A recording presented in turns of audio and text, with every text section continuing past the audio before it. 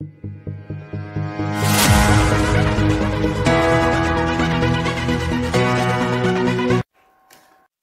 to everyone who have subscribed. If you have not, please do. And thanks for coming out here. I really appreciate you.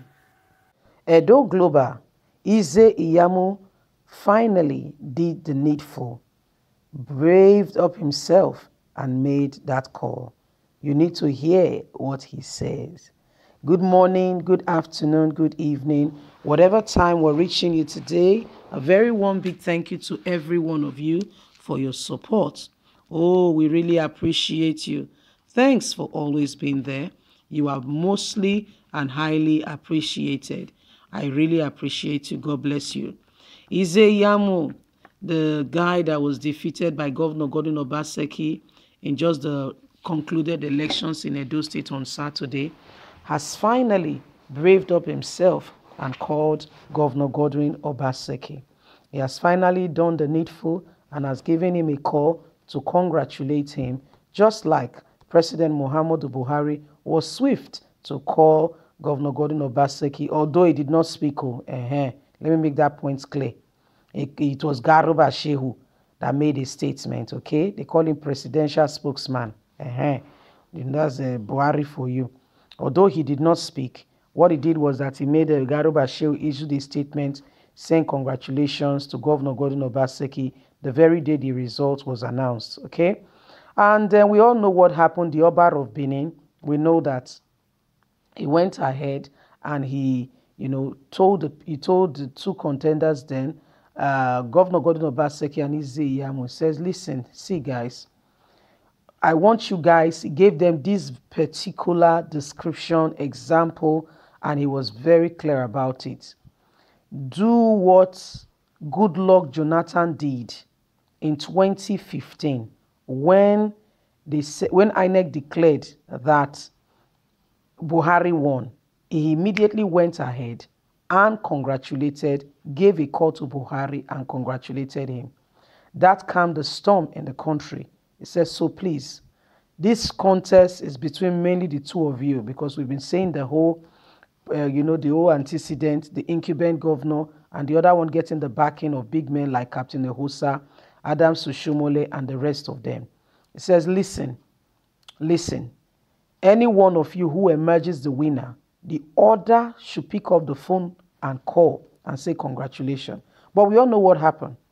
When the result was announced, that before the end of that day, APC made a statement, particularly from Iyamu, saying that they are looking at the results, their supporters to stay calm, and that they will respond accordingly, and they will tell their supporters the next step.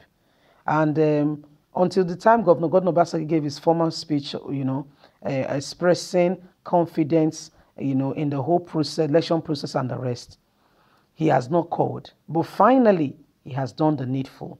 He has gone ahead and he has placed the call. Let's hear what he says.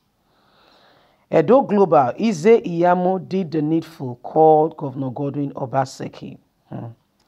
The APC candidate of the All Progressive Congress APC in Edo State, Pastor Osage Iyamu, has concealed defeat.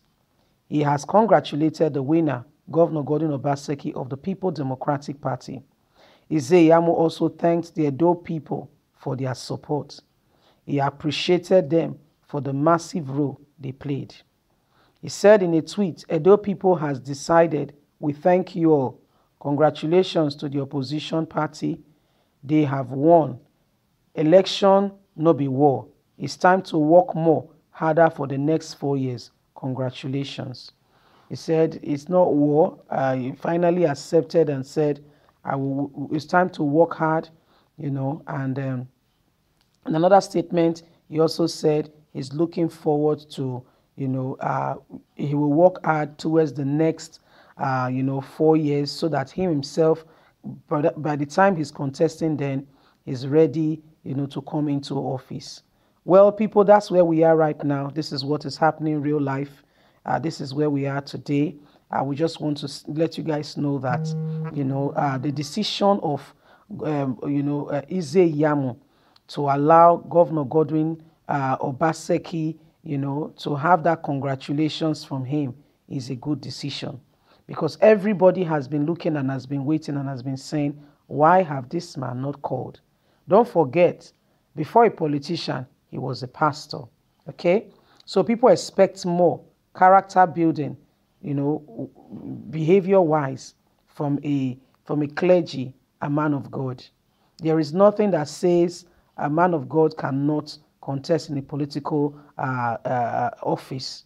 But the whole thing, what happened here is the people that Iyamu surrounded himself with. I tell you what, Adams Oshiomhole is beginning to lose his political relevance gradually. Adams Oshiomhole is people are becoming irritated by his style of politics. Adams Oshiomhole has gone on, he has already been sacked by APC. He's been sacked already. Adams Oshiomhole has been sacked, and people of Edo State are beginning to reject his style, especially when he started oppressing Obaseki. The more he spoke bad of Obaseki, the more people wanted Obaseki. Then that should bring a caution to you that there is something about this man. Be more careful and know how to handle things. So what happened? But this was the same people that he surrounded himself with. The likes of them being, Adams Oshiomhole was already a bad blood. He's not somebody you put around yourself. Captain Ehosa is not in everybody's good book.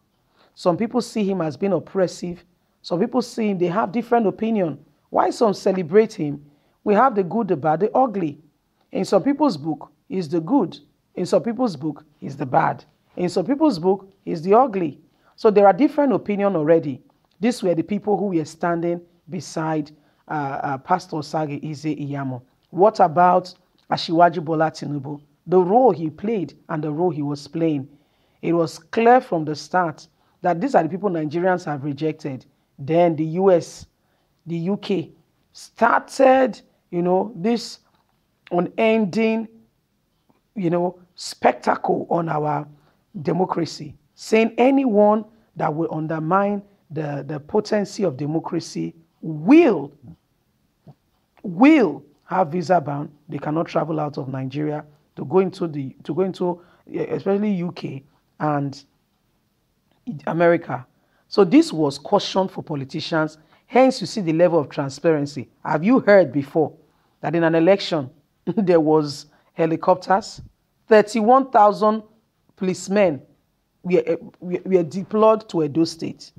Anyway, guys, leave us a comment. God bless you. Bye for now.